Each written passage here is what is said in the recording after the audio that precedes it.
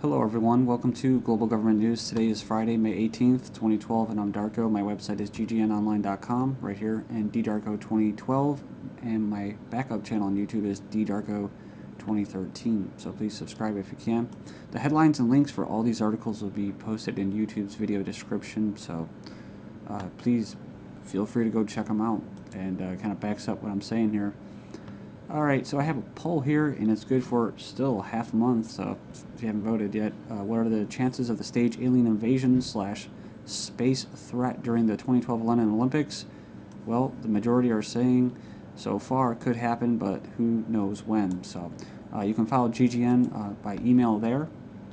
I have a new language preference over here if you're from a different country, and also a news archive. So, and if you'd like to help, there's a donate button there. I used to have it on YouTube's video description, but I took it away because the link, it needs to be refreshed or something like that every 2 minutes. So okay, so I'm going to cover the Middle East, Afghanistan, and Yemen, so, and some other places too that are really being underreported. I've been reporting on it, but you don't really see it in the mainstream media, which is especially Yemen. U.S. airstrikes kill 5 Afghan civilians in eastern province. It says here, the United States has carried out overnight airstrikes in Afghanistan, killing 5 civilians, or collateral damage, basically, in eastern province of Wardak, and Press TV is reporting. So, but it goes on here, says that local Afghan villagers, however, rejected the statement, blaming the U.S. forces for killing harmless civilians with no links to any militant groups. Then we have this, oil extraction in North Afghanistan to begin in 5 months. Afghanistan Ministry of Mines has announced that oil extraction from the northern Amu Darya Basin will begin during the next 5 months. Okay, so this is leading up to what? The NATO summit to define presence in Afghanistan beyond 2014, so the NATO summit.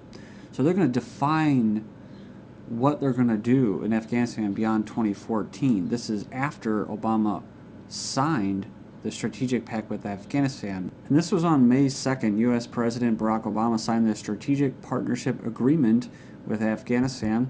According to local Tulu News, the agreement will grant stay for some U.S. troops after the 2014 date, when most of the foreign soldiers will supposedly withdraw, and mercenaries and everybody else will remain, including, these contractors over there, because it's all, it's all business. So yeah, but it goes on, it says the upcoming NATO summit in Chicago will determine its long-term presence in Afghanistan beyond 2014.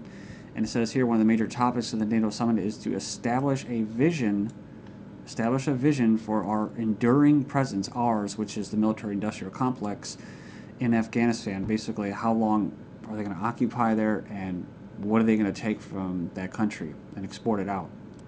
So it says here that the summit will feature a series of bilateral agreements, trade agreements maybe, who knows. Obama order backing Yemen dictator threatens free speech, says critics. So it says here, Obama's under fire after passing a so-called executive order threatening anyone, including American citizens, who interfere even indirectly with the transition to power of the new U.S. government-backed dictator of Yemen. It says here, analysts expressed concern that the measure could be an attack on the First Amendment protection of free speech rights, suggesting that journalists and activists who oppose the Yemeni regime might find themselves targeted by the administration's newly supercharged terror war. So maybe that'll be me. I'm sure I'm already on some kind of list, but maybe I'll finally make the cut, guys. I'll make the kill list, right? And then I'll get a personal drone.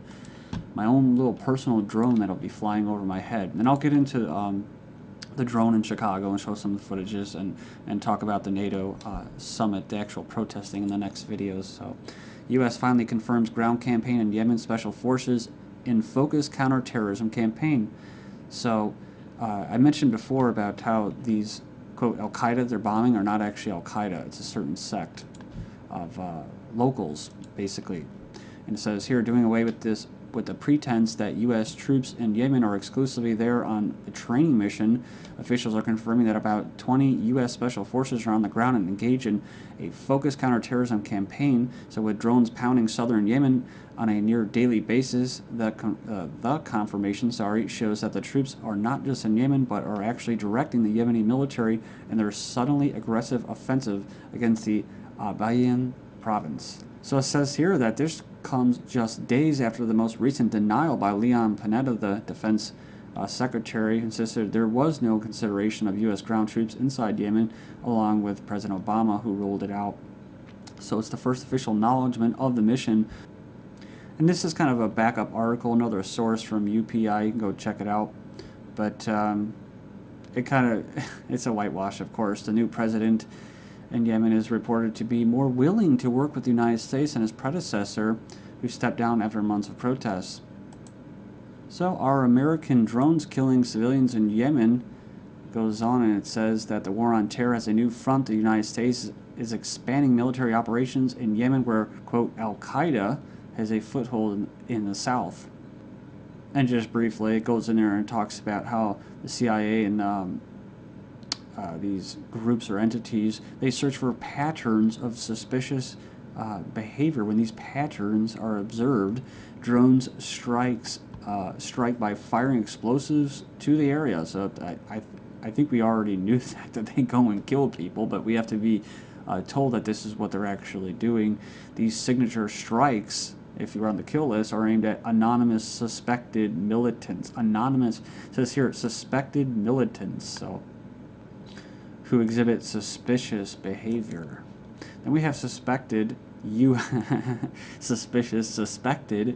drone kills 3 Yemen militants. So, American drones killing civilians in Yemen. Well, yes, they are.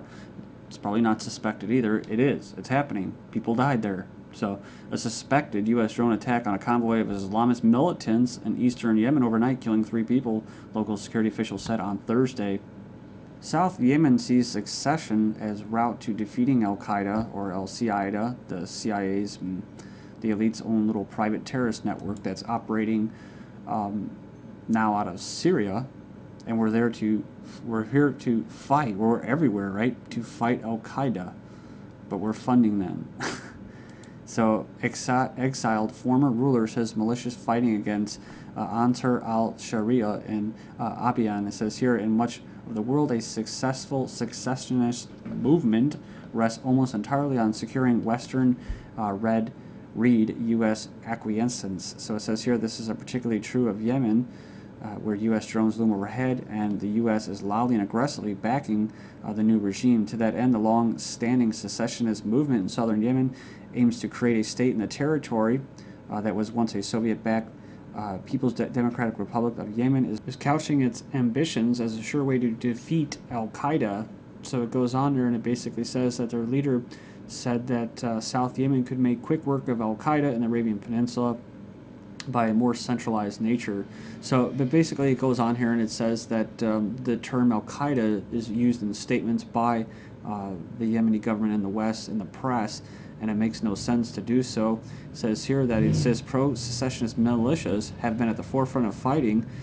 And lastly, whether selling South Yemen as a tool for the United States war on terror will work is unclear, but it follows in the trend of similar efforts at Baluchistan's independence from Pakistan, which also presented it as a way to secure supplies into occupied Afghanistan and install a more pro-U.S. Regime in Quetta.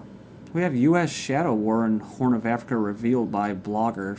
So I don't think it was just revealed by one lonely blogger. It's been covered by all kinds of alternative news sources.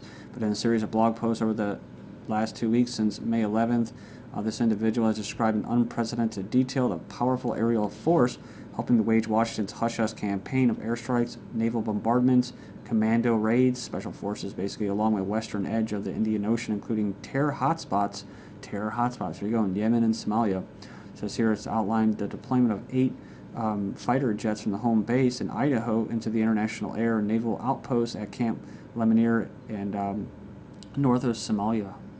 So 10 years ago, the Air Force openly acknowledged the initial F-15 rotation in Djibouti. I believe that's how you pronounce it. And in 2011, after an Air Force Reaper drone crashed, the Pentagon was forced to admit it was building a drone base on the island nation. It says here, it also uncovered additional Reaper bases in Yemen and Ethiopia. Armed drones operated by the CIA and military have killed scores of, quote, militants. Well, they didn't quote it, but it says here, that's what I'm saying. They're going to call them militants in Somalia and Yemen under steadily loosening rules of engagement. Then we have AFRICOM's 1st Regional Brigade will deploy and begin operations. And this says right here that a United States-based unit has been selected as the Army's 1st regionally aligned brigade, and by next year its soldiers could begin conducting operations in Africa. It's the first step in an effort to develop expert units to rotate to the region. It says here, U.S. Africa Command, or AFRICOM, will be the first to test a new rotational model intended to give commanders a more reliable supply of soldiers available for short training-focused missions. Okay, so just like South Yemen and that, they're trying to build these bases to for the Asia-Pacific region. It says the regionally aligned forces concept will be especially important in the Asia-Pacific region as we move forward. So, yeah, it says here that they will be aligned with the Southern Central Pacific Commands eventually. And then the South Sudan, a former United States official calls for arming the Army. The U.S. should move to provide an anti-aircraft defense system to South Sudan in order to discourage them from launching aerial attacks and persuade it into returning to negotiations, former Special Envoy to Sudan said. Turkey's attack on civilians tied to a U.S. military drone after winding along a narrow mountain road. A caravan of 38 men and mules paused on a Turkish-Iraqi border. Then they heard the propellers overhead. Turkish military aircraft dropped bombs that killed about 4 of the men, or all but 4 of the men, sorry. The drone strike in late December was meant to knock out Kurdish separatist fighters. Instead it killed civilians. So, but it went on there and it said that it was actually a United States Predator drone. Then we have U.S. Kurdish threat aimed at Turkey, not Syria. Kurdish groups have thus far stayed out of NATO's destabilization of Syria, and U.S. threats to arm and unleash Kurdish groups aimed at coaxing Turkey to act. To give you some background, the Kurds occupying territory straddling the Iranian, Iraqi, Syrian, and Turkish borders have for nearly as long been fighting against Turkish forces, with U.S.-occupied Iraq hosting several Turkish invasions aimed at crushing alleged Kurdish strongholds. It says that, unlike Syria, the international community has been mute over Turkey's military campaigns against Kurds both within and beyond its borders. If the Kurds are armed by the United States, they will head to Ankara and not Damascus in Syria. Thus, Washington's latest threat was made towards Turkey and not Syria. And most of you are probably already aware of this, but I'll just include it. Syrian rebels get influx of arms with Gulf neighbors, money, U.S. coordination. They're saying with the effort paid for by Persian Gulf nations, as Saudi Arabia and all them, and coordinated in part by the United States, according to activists in U.S. and foreign officials. Lebanese army seizes weapons, explosives near the Syria border. A consignment of weapons and explosives near the border, apparently destined for armed gangs fighting against the Damascus government. Seized the ceasefire. Syrian rebels bask in the new guns that they just received, purchased with the money given to them by the Gulf monarchies and the U.S. It says here, Syria's sectarian splits creep into Lebanon.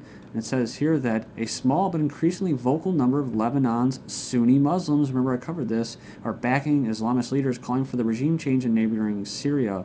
Why is the terrorist Kosovo Liberation Army, who was declared terrorist, I believe, before, training the Syrian opposition? So you can go in there and check out this video. Link will be posted. But yeah, it was regarded by the U.S. as a terrorist group until 1998. Next up, Russia warns against training Syria rebels in Kosovo, so this is kind of becoming a big deal. Al-Qaeda responsible for recent attacks in Syria, says the UN chief. But he didn't get the memo because Al-Qaeda is actually walking along with UN missionaries or peacekeepers. I mean, if you're going to say Al-Qaeda is responsible for the attacks in Syria and then have pictures posed with them, you know, you're going to have some conflicting reports there, man. But maybe it's what they want. Well, we know that's what they want, to create instability, right? That's what the whole Kofi Annan plan was to do. It was to just stall so that they can arm these people like they just did and have them start going over the border into Turkey and whatnot so they can declare what? R2P, rights to protect, and start drone bombing. The real government, the real decision makers in the U.S., the RAND Corporation, sides with Mossad, another one who makes decisions for the U.S. About what? Warning against Israeli-American strikes on Iran, and then U.S. ambassador to Israel plan to attack on Iran is ready. United States-Israel Enhanced Security Cooperation Act of 2012 has been passed. And a separate bill that calls for military strike if Iran obtains nuclear capability was overwhelmingly passed. And there's protests as the UK Queen hosts Bahraini tyrant and Gulf monarchs. This is GGN. Thank you.